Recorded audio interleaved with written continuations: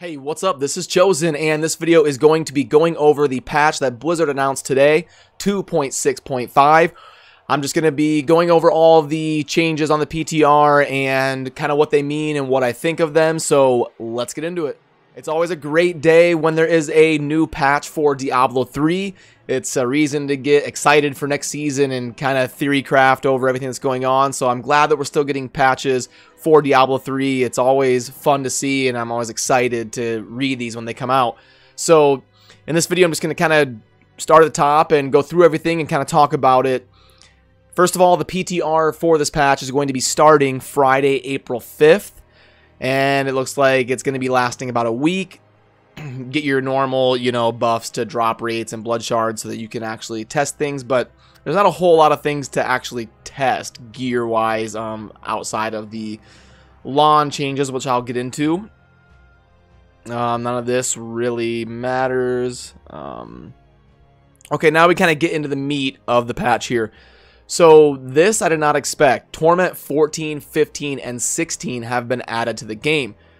On the surface, I think this is a good change, but I'm kind of neutral on it. First of all, the difficulties need to be truncated. There's way too many difficulties. They need to shrink this down to like Torment 1 through 6. Instead of segregating it into so many different difficulties. Like, we don't need 16 different torments. Like, that's fine to make the highest torment tougher, like to go past T13. I think that's okay, but they should have just truncated the difficulties down and remove some of the ones in the middle, like T4 and TA, to like remove some of these difficulties that don't get played very often and truncate everything down and then smooth out the numbers in between all these levels, if you know what I mean. But yeah, there's just way too many difficulties in the game, and I hope at some point they shrink that down into less torment levels. But all in all, I'll give this a positive change that I'm kind of looking forward to trying out. Portals left behind by treasure goblins may occasionally lead somewhere utterly ridiculous. In my opinion, this is gonna be leading to a cow level. The whole utterly part of it. Cows have udders. To me, this means, sometimes goblins are gonna be leaving behind a portal to the cow level that we would previously access by using the bovine bardiche.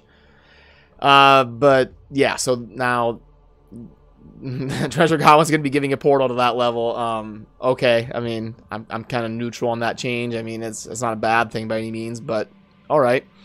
Next, using an ancient or primal puzzle ring in Kanai's cube will produce a new result. So this is a cool change. I think this means that it's gonna be like a better goblin rift probably, or more goblins. It could be a goblin rift or whatever. I don't know where this is gonna go, so that's probably one of the more interesting things to actually test and on the PTR and see what it actually means. Right when the PTR goes live, go online, throw a puzzle ring in. It could be double goblins in the goblin area. I mean, something. It's gonna be something like that, but all in all, a good change.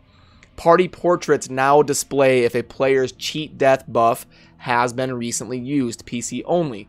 This is a really good thing to happen. It's important to know when people in your party have used their cheat death. This is a big quality of change addition for hardcore players. I'm not so sure if it's going to be super useful for softcore players, but definitely better than not having it, so this is a positive change.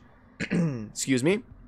When a boss is killed in a Nephilim rift, a permanent ping will mark the location of the boss's death until the rift is closed.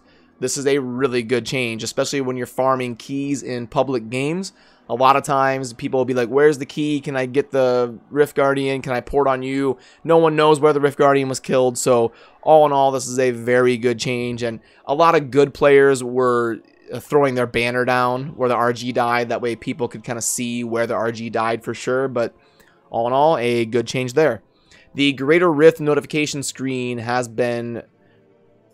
received a rework, PC only. Greater Rift notification screen. I think this means when you plug a key and it pops that little prompt to let you accept or cancel. I think it means they reworked that in some way, maybe to make it less intrusive or something, make it smaller. You know, I bet it's something like that. The Greater Rift completion screen has received a rework. So that's the screen that pops up after you kill the Rift Guardian and GR and upgrade your gems at Urshi, and then you close the Rift in town. That big screen that pops up that shows all 4 players, how long it took you to complete the Rift. That's probably getting into a similar rework where it's maybe not so intrusive, and hopefully it provides some more useful information on it or something. But yeah, should be an interesting thing to kind of see exactly what they came up with there. Matchmaking no longer prevents players from joining a game while a Greater Rift is already in progress. Players who join the game will still be unable to join the Greater Rift in progress. That makes sense. So yeah, basically just helping people kind of group up and keeping your game live and available for new players, even if you're in a Greater Rift. The progress bar for a Greater Rift is now visible to all players in the game, regardless of whether they are participating or not. That's a cool change for people who play public games, when you kind of join and you're wondering, you know, how long till your Rift is over and that stuff. So now it'll be visible to them to see exactly what's going on. So, you know, a solid change. Not game breaking or anything, but, you know, why not have it in there? That's good. Quality of life. This one is massive. Additional stash space has been awarded for all players, PC and console. PC gets 5 additional stash tabs. That is crazy. And then console gets 140 additional stash spaces. Sounds like a lot. I don't know exactly how much is in each tab. Probably something like 70 or 80. So, you know, console is getting a pretty significant buff to stash space as well as PC getting 5 additional stash tabs. That's awesome. You know, now you're going to be able to actually save all that backup gear if you're a hardcore player. Save that support gear. You can save, you know, the GG versions of every set. You know, you're going to be able to do all sorts of, you know, mixing and matching with your stash, and you're gonna have the available stash space to do so. And they gave this away for free. Blizzard could have, you know, released like a $10, you know, DLC that includes 5 stash tabs or something. So hey, you know, kudos to Blizzard handing this out for free, because additional stash space is something that players would have been willing to pay for, but they're giving it out for free. So, you know, thank you, Blizzard. Search functionality has been added to Stash PC only. This is incredible. If you're familiar with Path of Exile, they have a function where you can kind of click into your stash and you can type in, like, you know, Leoric Crown, and it'll highlight like Leoric Crown in your stash, all of your instances of that item. So this is really cool. I did not think something like this would be coming to Diablo 3. So this is a big shock to me that this is happening. And I'm excited to use it and check it out in game and see how it functions. So another awesome change there. All crafters now have an expand/collapse all button for recipes. Sure, you know, why not? Thanks. Most bounty indicators are now displayed immediately after entering the bounty area. This is a really good change. People don't like doing bounties in general, so the faster you can let players get in and out of each area is the better, in my opinion.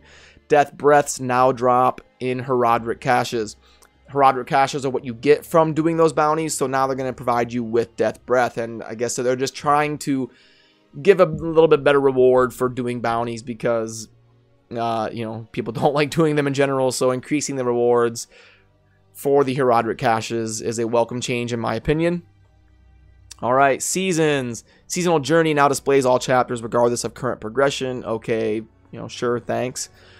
And then we get to the big bombshell of this patch. We finally know what the buff for Season 17 is going to be. And, you know, it says players' damage dealt is increased by, you know, then they word it in paragraph form, but what this is every player is going to get the Legacy of Nightmares set by default. Just by being level 70 and wearing ancient and primal items. This is a change that I've said in previous videos that I think this should be normal. I think this should be permanent. You know, Lawn should be the end game for every class. It's the toughest to gear. It's got the most versatility. It should be the end game.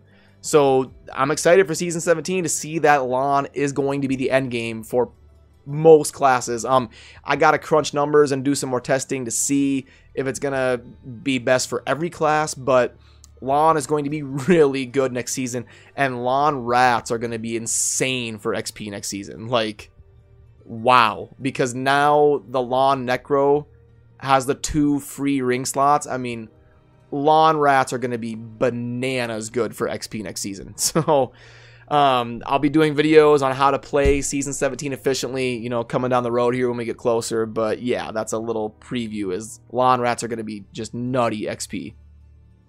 And then we're actually getting some changes to some legendary items, which I did not expect. And I did not expect a brand new potion either.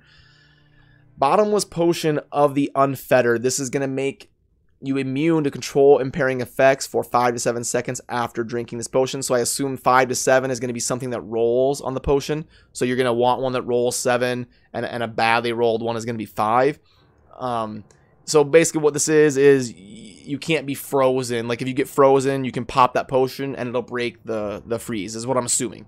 So that's a big change, because it's going to make this support barb less mandatory, because it has Ignore Pain, which prevents you from being frozen and stuff. So we'll have to see if that has any rippling effects. I don't think so. I think the Z barb is still going to be basically essential.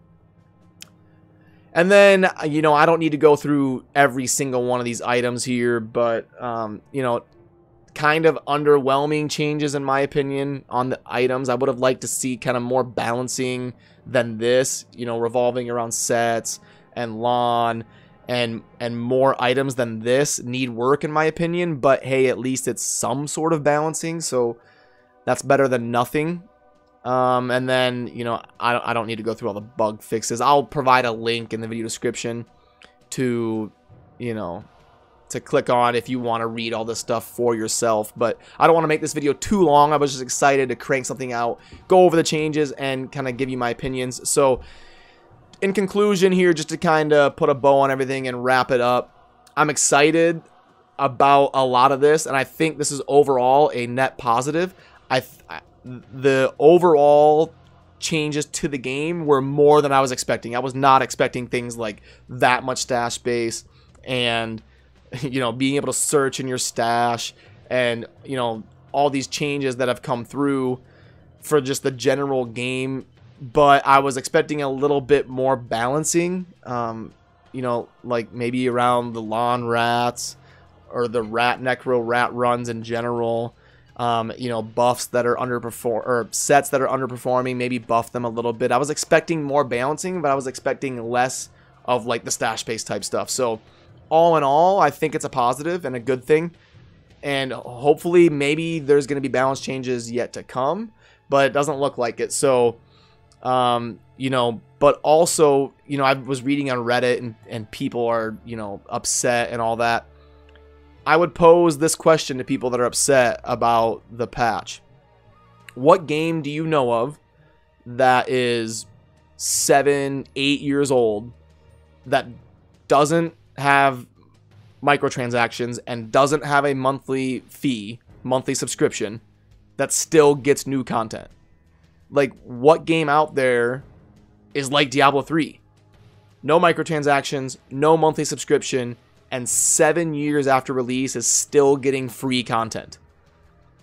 I can't think of one. I'm sure somebody out there can think of one and will let me know in the comments. But, you know, hey, my point is the fact that we're still getting stuff for Diablo 3 when there's no microtransactions, no monthly subscription, and the game is 7, 8 years old. Well, how old is it? So it's 2019. It came out in 2012. So it's 7 years old.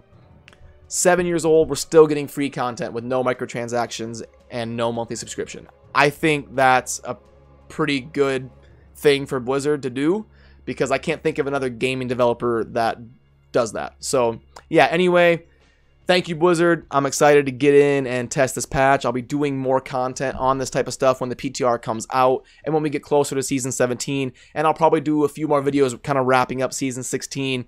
Hopefully more of that stuff coming soon. So yeah, let me know what you think down in the comments. And as always, thank you for watching. Have a good rest of your day. Peace.